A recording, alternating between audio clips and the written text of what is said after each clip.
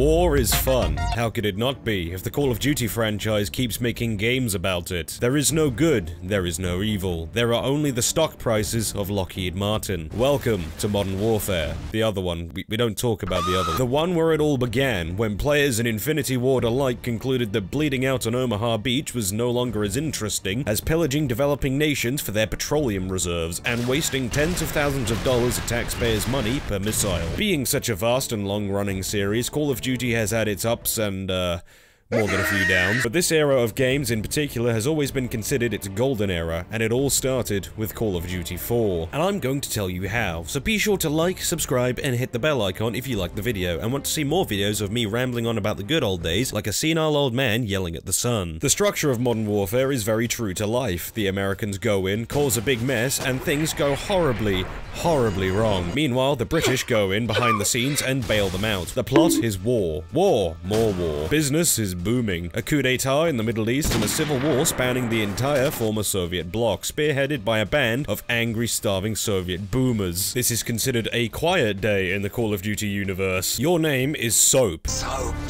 What the hell kind of name is Soap? And it is your first day on the job with the SAS, the Special Anti-Watermelon Service.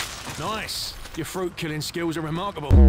A cabal of evil watermelons have taken over the world, and you must hone your skills in knifing watermelons if you are to save it. You can tell this is Great Britain because of how empty and barren everything is. Fun fact, this obstacle course was originally meant to be part of the tutorial, but it was removed during development, only to be reintegrated in the remaster. Now, I'm not a fan of remasters, but that is pretty good. The tutorial forces you through a classic SAS pillow fort that teaches you in order to survive the watermelon onslaughts, every soldier has to be on the same skill level as John Wick, because believe it or not, the enemy's reactions are inhuman. A lifelong diet of raw potatoes and cheap Lidl's vodka has turned these insurgents into hyper-alert, paranoid wrecks. And who can blame them when Uncle Sam and his plucky British sidekick is about to kick the door in? Jokes aside, I play on veteran difficulty when indulging in the odd Call of Duty campaign. Maybe hardened if I don't feel like turning into the angry German kid every 2 seconds, because if you expose yourself for but one moment, some geezer will sprint out from around the corner and hit you with the Red Dead Redemption Deadeye for maximum damage. I wouldn't call the enemy AI intelligent like I would call them ballsy. These guys are the real superheroes for daring to stand in the way of that one mutant psycho with the generating health superpowers, but these guys will shred you within less than a moment's notice if you're not careful. Of course, you do have the whole regenerating health thing and a legion of faceless cannon fodder to help divert the enemy's attention from you, but unfortunately it's not all that being a super secret special soldier, man. God forbid you try to research how to best field strip your weapon until... What the bloody hell is that? A UAV has pinpointed your location, and a SAM site is lighting up your helicopter like a Christmas tree, all because your internet traffic was unencrypted. If only you had used NordVPN, and if only you had used the link in the description, nordvpn.com/blackjoshi, for a 2-year protection plan, plus 4 added months, no added costs. NordVPN is at the vanguard of internet data protection, allowing you to freely surf the web stress-free with inbuilt protective systems against malware, DDoS attacks, and phishing scams. With over 5,000 servers across 60 different countries all over the globe, you can access all your favorite content from anywhere in the world, while remaining completely anonymous to all potential threats, as well as bypassing any potential censorship. And I can't emphasize it enough, use the link in the description, nordvpn.com/blackjoshi, and receive a 2-year protection plan with 4 months bonus, no added costs. It seriously doesn't get any better than this.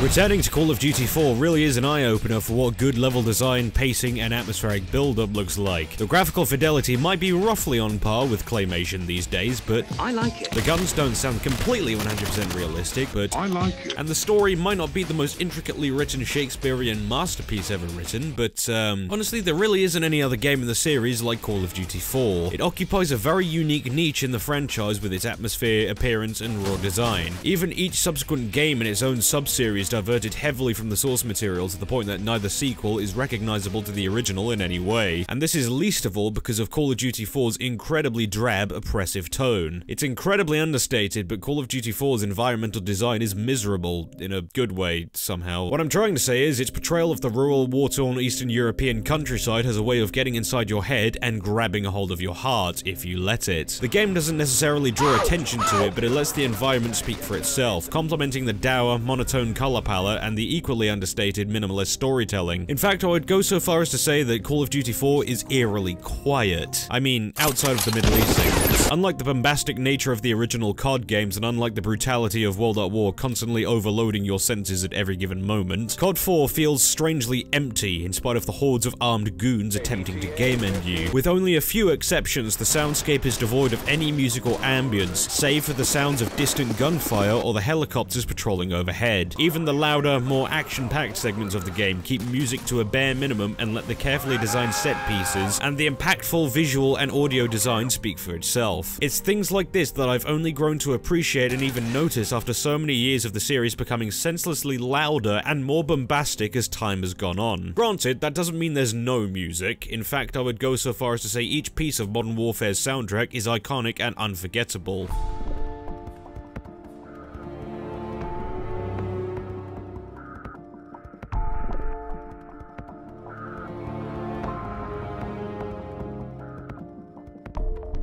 Most people remember the track Showdown for its poignant use in the finale and during the Chernobyl section, but I remember it more for its use during the mission Heat, as it perfectly portrays the slow realization of the odds stacked against you, pushing through an army of insurgents storming your position at the top of the hill until the tension finally hits its peak and the time for action approaches.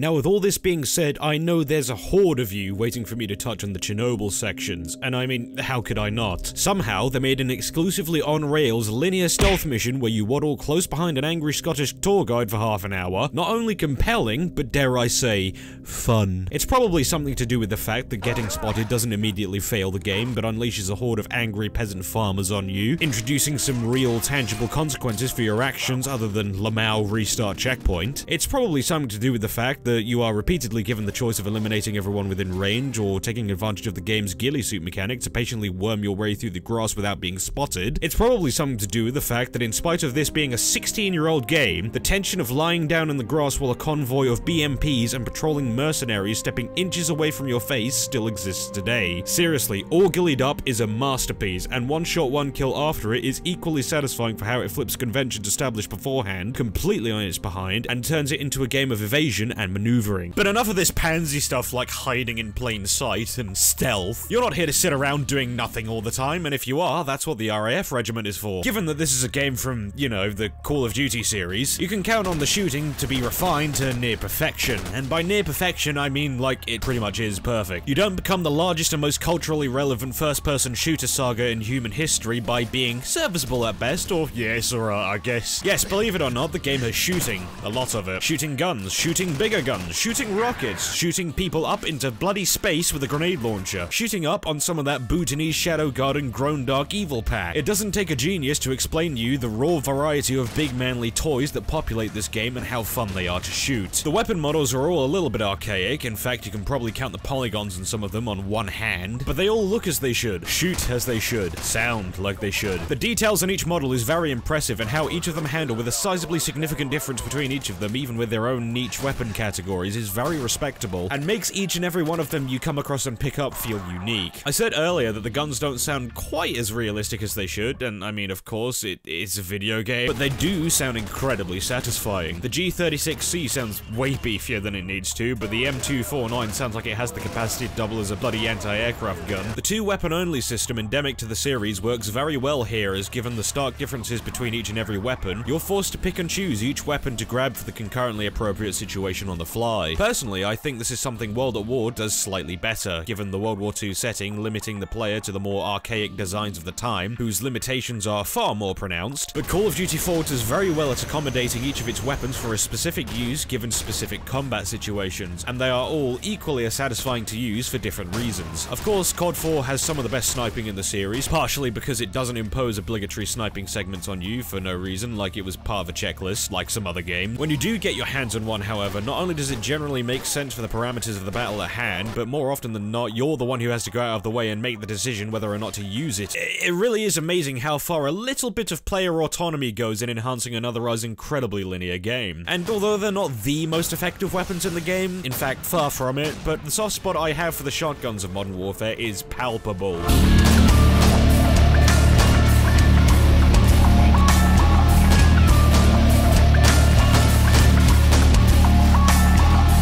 But just like in the multiplayer, the noob tube reigns supreme. Chances are, if you spawn with a rifle, that rifle will have a grenade launcher slapped to its belly. And as it turns out, the grenade launcher, and using it with every given opportunity, is how you beat this game on veteran difficulty without so much as a slap on the wrist. Because believe it or not, when you're given a weapon that can instantly vaporize 10 guys at a time with the single push of a button, and are given ample munitions and opportunity to use said weapon, the game suddenly becomes a bit too easy. Especially once you learn to launch it at walls behind the enemy's cover, turning you into a walking precision strike and ensuring that not one square centimeter is safe for these angry peasant farmers to hide behind. In spite of the series' reputation, however, the game isn't actually that linear. You're given quite a bit of freedom to decide how to progress, whether it be through different lanes through a level or missions like the safe house, which give you the opportunity to breach and raid any of the 5 houses for an enemy VIP in any order you like, with terrain that accommodates for plenty of flanking opportunities and allowing you to tackle this fairly vast mission in any way you see fit. It's a small thing, but it's just about big enough for you to notice, especially on repeat playthroughs, where you may be more incentivized to start experimenting with the map and your navigation of it. In conclusion, it's really not hard to see why Call of Duty 4 is the game every subsequent entry in the series has tried and usually failed to emulate. While there are plenty of good games in the series, there are now more mediocre titles than good ones, such is the way with yearly releases. Regardless, no matter the reception or quality of the latter releases, we can always go back in time to remind ourselves of what made the originals so darn good in the first place. Tight shooting, careful pacing, excellent environmental design, and an understated but compelling story and atmosphere are what lend Modern Warfare its identity, and are all reasons I keep coming back to it 16 years later. Thank you all so much for watching, and as previously mentioned, if you liked the video, be sure to like, subscribe, and hit the bell icon. Special shout out to the greatest patrons in the world. Your patience means the world to me. And thank you all for watching once again. And please,